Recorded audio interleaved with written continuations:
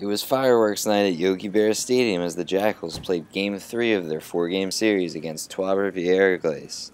Same lineup as usual for the Jackals, and on the mound was Brandon Moore making his first start back from the disabled list. We start things off in the bottom of the second. Nick Giard put on base for Chris Duffy. That one just gets over the fence and right for his 5th home run of the year. That's his 2nd home run in 4 games, and the Jackals lead 2-1. Then in the 4th, the Jackals add another one as Benji Johnson just misses a home run of his own. That's a double off the wall and left. Jose Cuevas would come around to score, and it's 3-1 Jackals. Brandon Moore would pitch 5 strong innings in his return, and he would leave with the lead, but the bullpen couldn't hold it, allowing 6 runs before the Jackals finally got one back in the bottom of the 8th when Danny Rams drills a double down the right field line.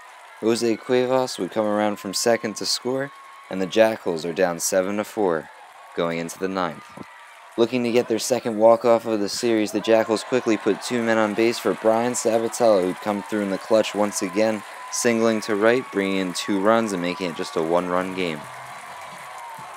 The Jackals' good fortunes would quickly fade, however, as Sabatella got caught stealing, and this strikeout ends the game 7-6.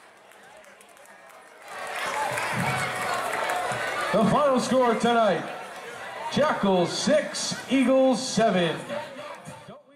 The fireworks were introduced by a legendary dance by Jack the Jackal and the Jack Pack that can be seen on our Facebook and YouTube channels. The next fireworks night will be July 27th.